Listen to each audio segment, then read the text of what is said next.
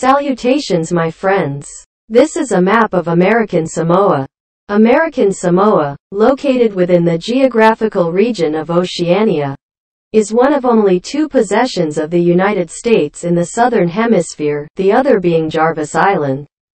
Its total land area is 76.1 square miles, slightly larger than Washington, D.C., consisting of 5 rugged, volcanic islands and 2 coral atolls. Cockscomb Point on Pola Island is seen jutting into the ocean. The 5 volcanic islands are Tutuila, Aunuʻu, Ofu, Olosega, and Taʻū. The coral atolls are Swains and Rose Atoll. Of the 7 islands, Rose Atoll is the only uninhabited one. It is a marine national monument. American Samoa is the southernmost reach of the United States at 14 degrees below the equator.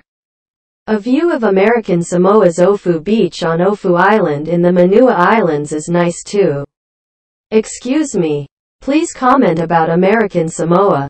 Continuing. Due to its positioning in the South Pacific Ocean, it is frequently hit by tropical cyclones between November and April.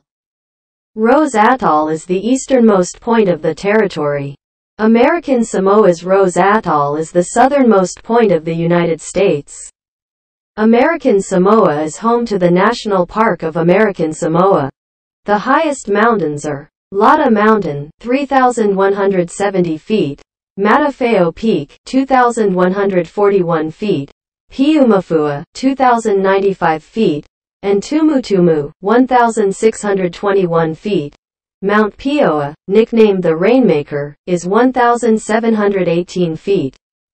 American Samoa is also home to some of the world's highest sea cliffs at 3,000, featuring the Vailulu'u Seamount, an active submerged volcano, lies 28 miles east of Taʻū in American Samoa.